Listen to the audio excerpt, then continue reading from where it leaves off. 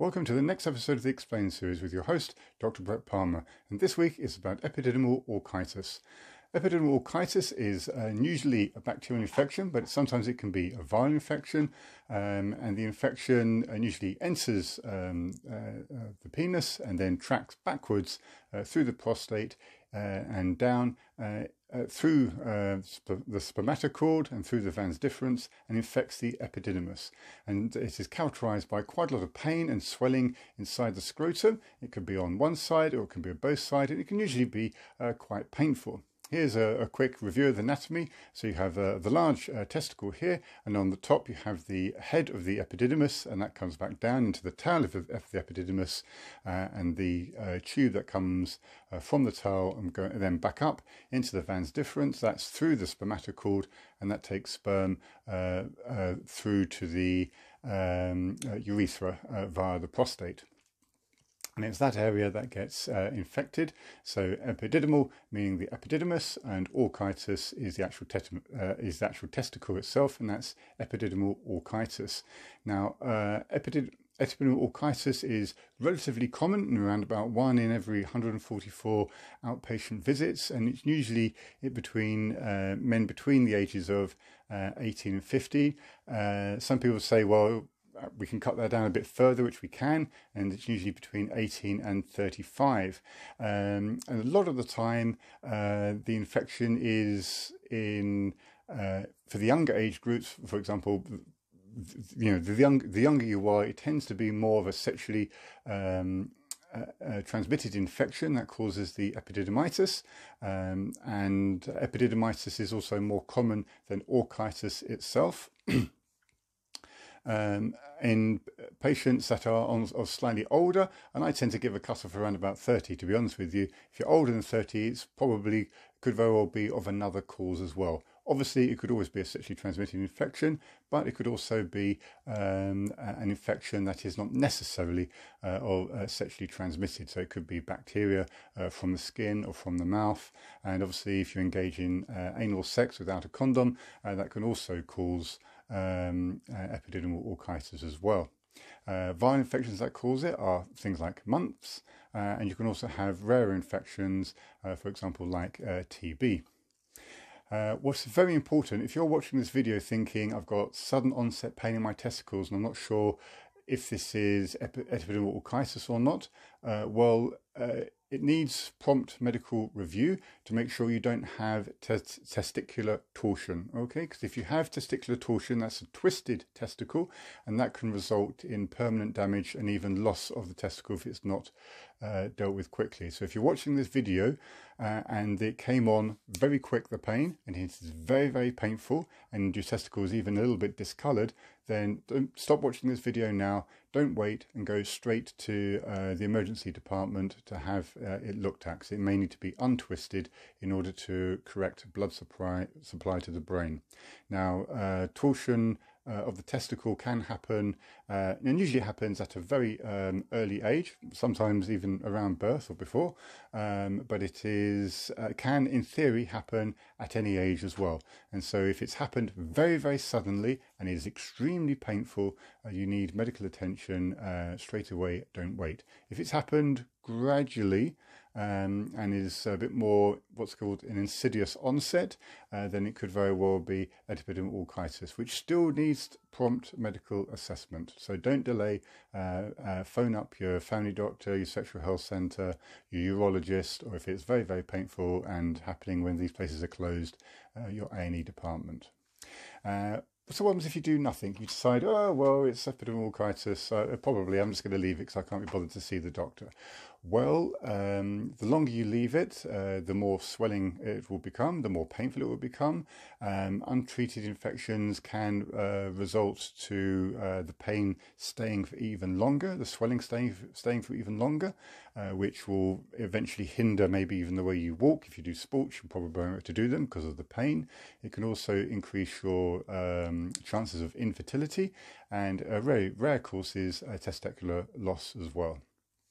So who gets it? Well, as I said before, usually 30, 35 or under that age usually get it. And a lot of the time it can be a sexually transmitted infection, but if you're 22 and you're watching this and you've got pain in the testicle and you think it might be epididymo-orchitis because it's tender to touch and is a little bit swollen, it doesn't necessarily mean it's a sexually transmitted infection. It's just more likely to be a sexually transmitted infection because people under the age of 35 are still trying to find relationships and having quite a lot of individual sexual relationships with many different partners. Over the age of 35, people tend to be a bit more settled or tend to be in a bit more stable relationships, but you can get epididymo-orchitis even in a long-term stable relationship. It's got nothing to do with fidelity. It's just a bacteria has got into the wrong place at the wrong time. It could be, if you do oral sex, bacteria from the mouth. It could simply be bacteria from the skin of the thigh just getting into the wrong place at the wrong time. And of course, if you have unprotected anal sex, it could be bacteria from the bowels or the gut, if you like.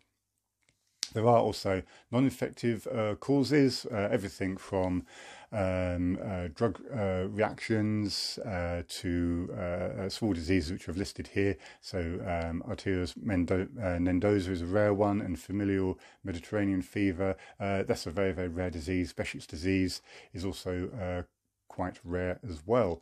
So I'm not going to dwell on these, or let alone the slight reaction of amiodarone. These are very, very rare things. And so if you think you have epididymo-orchitis, you book in with the GP, book in with the sexual health centre, or if you're in a country which doesn't have these, you book in with a urologist to get it formally reviewed. So the signs generally are a rapid onset of pain and swelling, usually in one, but it can be in both the testicles as well. And some men also experience discharge, and you may also have symptoms of fever, dysuria, frequency, and these are generally symptoms of a urinary tract infection. And you can feel generally quite unwell with it as well. So see how you go. If you're getting any of these signs, and what I've said here seems like the signs and symptoms of epididymo-orchitis, then you must see or get medical attention very soon. Don't delay. The test for epididymo-orchitis is a clinical diagnosis, and so a doctor will first take a very detailed history, and they will take a very detailed sexual history as well to find out how many people you've had sex with, what type of sex you have, whether you use condoms, and how you have sex, and all this kinds of stuff. You'll then be examined, and the exam can be feeling around your neck and head, but of course, he or she should also examine your groin to see if your lymph nodes are raised, examine each testicle individually, and also examine the penis. And if you have a foreskin, you'll be asked to pull back that penis, and then a little sample will be taken from inside the penis. It is not painful. It's a very, very simple procedure. It's a little bit uncomfortable sometimes, but it's nothing to be worried about. You may also get a blood test as well. The blood test you should definitely get will be for HIV and syphilis, especially if it's a sexual health unit, but you also may get a general blood test for checking for general infection. So a blood test for a full blood count, CRP, ESR. That sample from the tip of the penis will be for microscopy to see if there's any pus cells on it. You'll be asked to produce a urine sample. They'll do a urine dip and also send it off to the lab as well. You will also be treated immediately at that visit if they believe it is epididymo-orchitis, and you'll be given some antibiotics, and we'll come on to the antibiotics later. If there's any worry or concern, you may also be given an ultrasound scan, and you may actually be sent to A&E, which is accident emergency, or the emergency department, depending on what country you're in, to be seen by the urologist on call if there's any indication that they think it may be torsion of the testicle.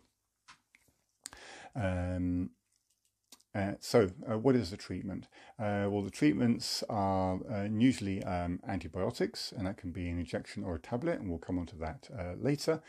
You must not have any sex until you and your partner or partners have completed their treatment. Not halfway through treatment, you have to complete treatment, and really you should have ideally resolved all your signs and symptoms, so the swelling and pain should have really gone before you start having sex. You will be asked to wear a scrotal support, for example briefs, something that lifts the testicles. The reason for that is think of a testicle on a golf ball. Is like a golf ball and is suspending on an elastic band. The elastic band can get very, very tired, and so you need to lift the golf ball up to enable the elastic band to get a little bit more rest, if you like. And that is the whole point of a scrotal support. So if you're wearing boxers, they don't cut it. Really tight jeans, are not going to go. They're just going to squash everything and they're going to be quite painful. And so you need some kind of briefs, something that lifts up the testicles to support the testicles and takes the weight off the spermatocord. You may be asked to use painkillers as well. For example, paracetamol. You can use a heavier painkiller like ibuprofen, but please be aware that if you know you've got not great kidneys, you shouldn't be taking ibuprofen anyway. If after 3 days there is absolutely no improvement of any kind, you may need to phone up the sexual health centre or your GP and ask to see if there is a particular type of, see if you need to have a formal review. It is very important to realise as well that the swelling and pain may not fully resolve until around about 3 months later, because it takes time for this to get better, unfortunately. So, what are the antibiotics? So the first line treatment for epididymo-orchitis is an IM injection of ceftriaxone, and usually goes in the butt, and a course of doxycycline 100 milligrams twice a day for 14 days. Now, depending on your hospital, depending on where you are on this planet, the resistances to certain antibiotics, the antibiotics may not be exactly like this and may actually change, but the general standard course of antibiotics is an IM injection of ceftriaxone 1 gram and doxycycline twice a day for 14 days. Now, if they think it could be an enteric or a bowel organism as well, you may have ofloxacin added in. Sometimes if they just enteric organism, it may be ofloxacin or levofloxacin. And obviously if it's a mycoplasma type kind of organism, you may give an moxifloxacin. And it's very important as well to tell your doctor if you're allergic to anything as well. You should be asked, but just in case. So every antibiotic has side effects. The good side effect of antibiotics is that it kills off bacteria. That's a good thing we want. But sometimes you have bad side effects. Now, near enough, all antibiotics cause gastrointestinal disturbances. What does that mean? Nausea, sometimes even vomiting, sometimes diarrhea, sometimes stomach cramps, sometimes just a general feeling of a bit queasiness and not feeling very well. That's not an allergic reaction, that's just a side effect of this type of chemical therapy, which is quite heavy. A lot of them can also infect the liver as well. So if you've got a dodgy liver, you need to tell the doctor that to see if it's okay. And doxycycline, ofloxacin and levofloxacin can also have a reaction to the skin. And so in the summer months or on sunny days, you need to make sure that your skin is not in direct contact with the sun. It doesn't leave a uniform tan. I've seen that on the internet. It leaves a permanent blotchy staining of the skin, which doesn't look great and unfortunately is permanent. So keep your skin away from the sun, and that includes sunbeds if you're taking doxycycline, ofloxacin or levofloxacin. Okay, and also there's a small chance of tendinitis or tendon rupture on ofloxacin or levofloxacin. So if you do lots of sports, like you're a gymnast or something, or you do some other kind of activity where lots of jumping up and down, then stop the exercise and take the antibiotic, and then after a few weeks after you finish the antibiotic, you slowly reintroduce the exercise. Okay. In terms of your partner, your partners do need to be treated before you have sex with them again, and so usually your partner's in the last 4 weeks or so, sometimes a little bit longer depending on your sexual history, and your partners should have a full sexual health screen, HIV, syphilis, chlamydia and gonorrhoea, and obviously the same or similar antibiotic you've had as well.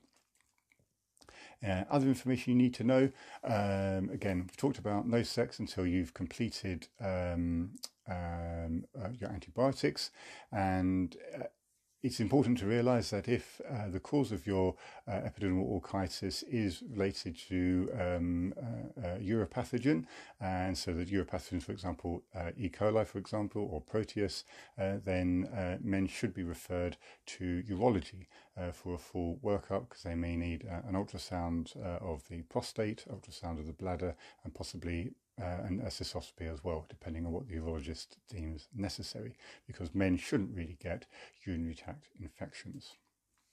Another thing I'm getting asked on quite a lot on this channel is about Uroplasia, and if it's found in men with epididymo-orchitis, should it be treated?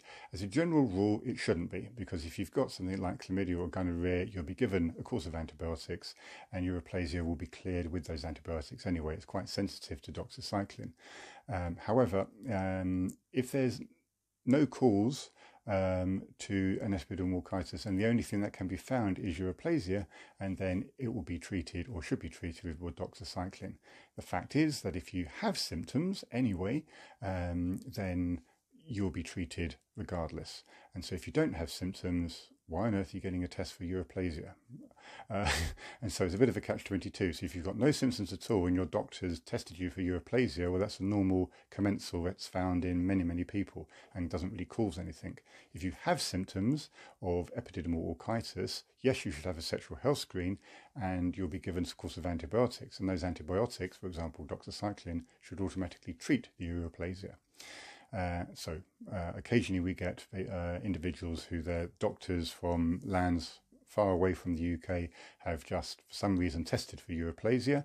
The reason why private doctors do this is because it's a bit of a money earner. The test comes up positive. Oh, you've got Uroplasia. We need to treat that. So the patient has to spend more money, despite the fact they've got no symptoms whatsoever. So the only thing you really want to be concerned about is making sure you don't have gonorrhea, you don't have chlamydia. If you've got pain or symptoms of epididymo-orchitis, you don't have mycoplasma genitalium, and you should be tested for HIV and syphilis. They're the 5 infections you should ideally be tested for if you've got pain. If you've got no pain, you don't need to test for mycoplasma genitalium.